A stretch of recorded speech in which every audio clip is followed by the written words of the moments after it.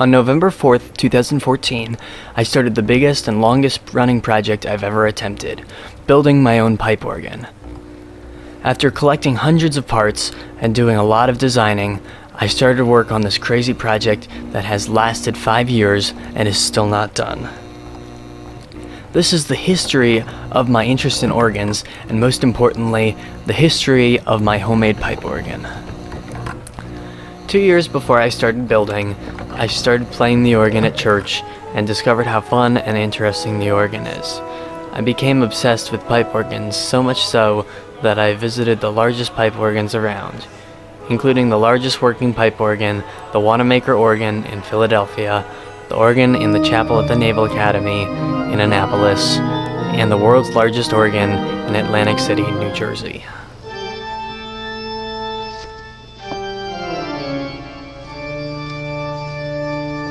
My interest very quickly shifted from playing the organ to the workings of the pipe organ. Right around that time, I started designing my own pipe organ.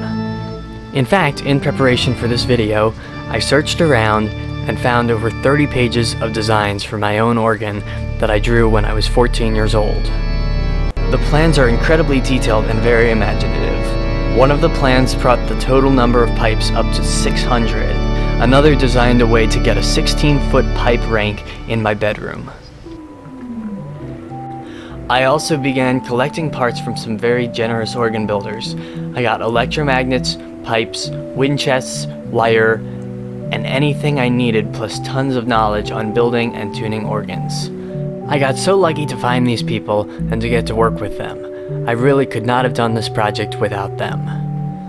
So for a few months in the winter of 2014 and 15, I built most of the organ and got it to work occasionally.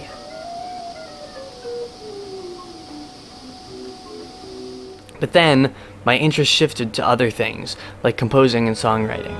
In case you haven't seen my songs that I've written, they're at the top of my YouTube channel.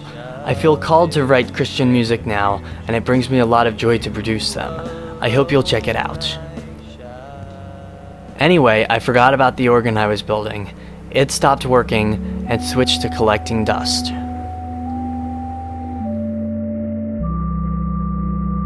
But recently, now in 2019, I decided to try to get it to work again. I cleaned up the electronics, fixed ciphers, added new ductwork, painted, and even pulled the motor out of a vacuum to use as my blower. Now it works again, though it is still out of tune and wonky.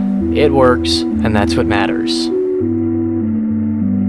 It's done for now, but I'm positive I'll add more to it someday down the road. Maybe I'll add a 16-foot pipe, or get over 600 pipes someday. But for now, all I know is 66 pipes are just enough for me.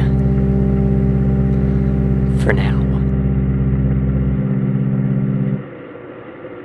Thanks for watching my video. This is the first time I've done a video with me narrating over top of it like this. I hope you liked it, and I hope to do more like this in the future.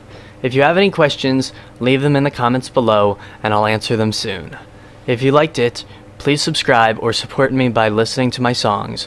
Links are below in the description. Thank you, and have a nice day.